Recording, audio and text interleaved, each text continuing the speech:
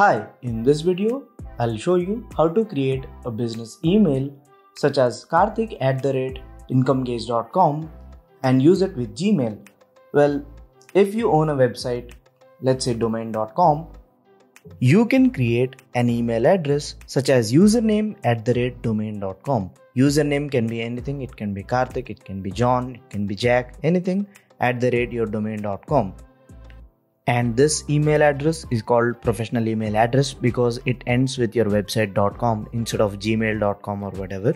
You need to create a professional email to build trust and to build authenticity among your audience. Hi, my name is Karthik. I am a web developer and the founder of WPAlgorithm.com. On Design School by WPA Algorithm, I make step-by-step WordPress and Elementor tutorials. So if you're new here, consider subscribing. Let's get to the tutorial. If you don't have a website yet, check out the link in the description and start your website from the scratch. It's really easy. Click the first link in the description and that will take you to this screen which is called Google Workspace.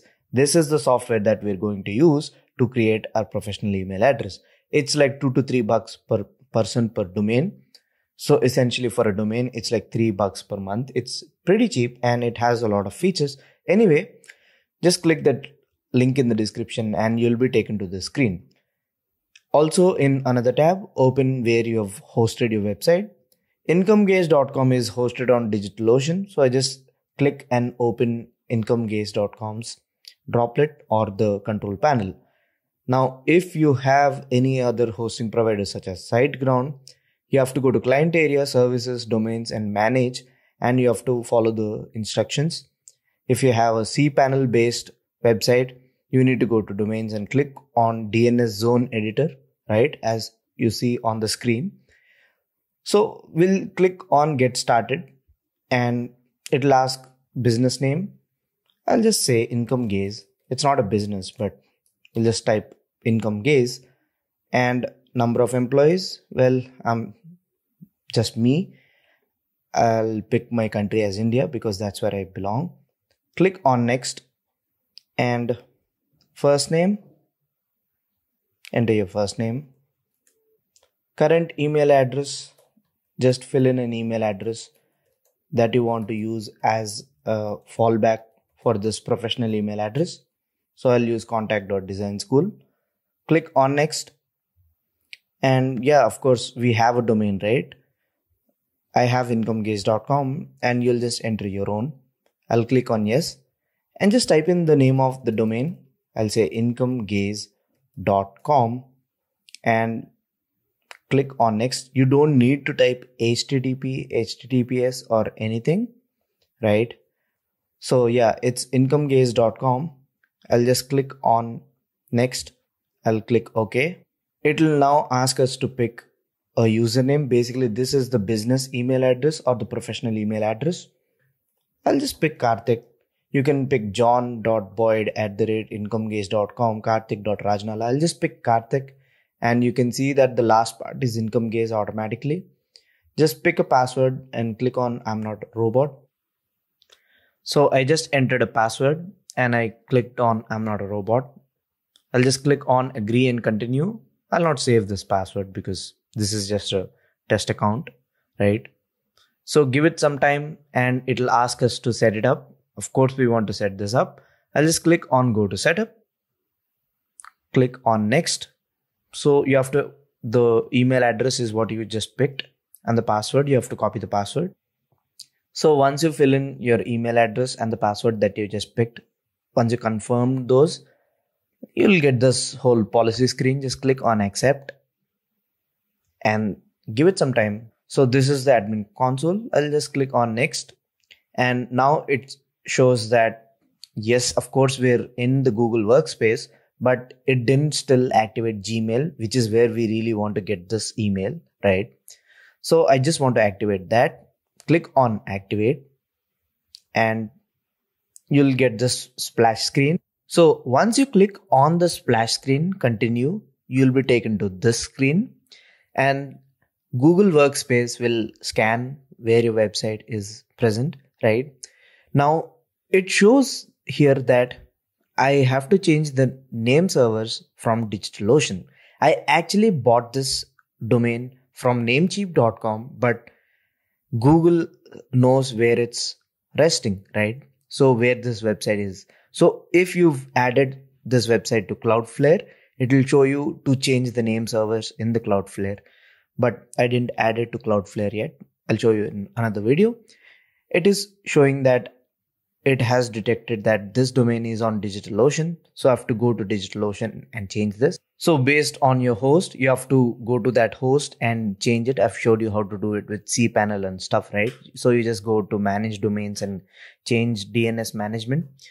Since I'm logged into DigitalOcean, I can simply click on networking on the left dashboard entry, click on domains, and I'll just click on incomegauge.com. That will take us, or you can go to the project, click on incomegauge.com domain. Even that will take you to the screen.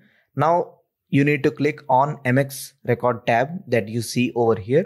And here's where you need to change the records based on what Google says you have to, right? So the first MX record that you have to add is this, right? On step 4, maybe it's step 5 for you based on your host, right? Where it says add MX records, it will give you step-by-step instructions. So the first record is this. You even have to copy the period in here, right? Even that is highlighted. Copy that, right? Along with the period. After .com, there is a period. Just also copy that because even that is highlighted in bold lettering. Go to your cPanel. The first record, you'll just type @ paste the mail server address, which is this. So even the period is included. Priority is 1. Now TTL, you can change it default, but based on my experience, I'll just enter 3600. Click on create record. Give it some time and it says MX record added successfully. And that's our first MX record that you can see down below. Above name servers, you see a new type of record called MX for incomegauge.com for mail. Let's proceed with all the other values. Now it has a table with all the priorities and the addresses. Let's start with the second one. I'll copy the second one. The period should also be copied.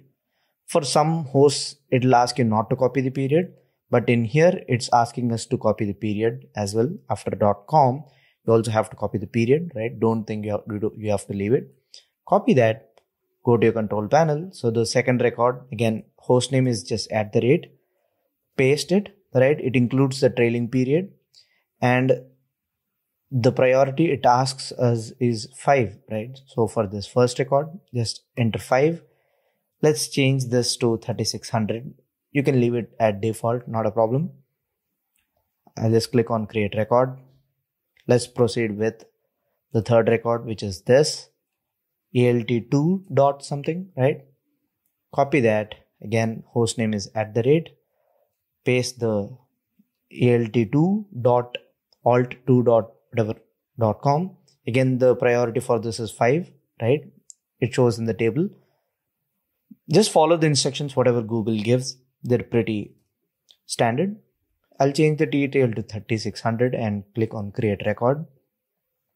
So we have the default ASMPIC record and Alt1 and Alt2 records. We need 2 more records. Now let's copy the Alt3 record, right? Again, @. Make sure you're in the MX tab while doing all of this. If you're in the A tab, click on the MX tab and copy these. And you can verify the type of record. It should be MX. It should not be name server or any other record, right? Now the priority is 10. You can leave TTL at default for the third one. Click on create record. That is added. Now the fourth one, copy. Again, hostname @. Copy this. Alt4. Again, priority is 10 and TTL will leave there. Click on create record. So that is added as well. And finally, it will ask us to paste this verification code. So there is a copy button that you see over here. Click the copy button, right? Again, hostname @. Paste whatever you've copied. And I think the priority it asks us to add is 15, right? So just add a 15 priority and leave TTL at the default. Click on create record. Right, so totally there will be 6 records, 4 alt records, the final verification record, and the default record, which is aspmx.l.google.com. And all the priorities can be seen over here in the records tab.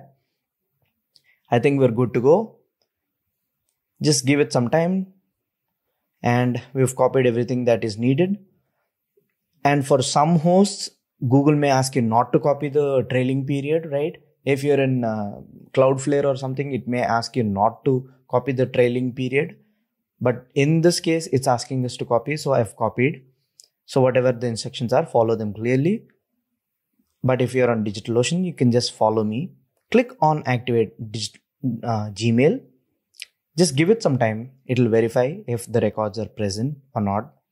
Now, don't worry if it says that the records are not present or didn't match, because they'll take some time to propagate.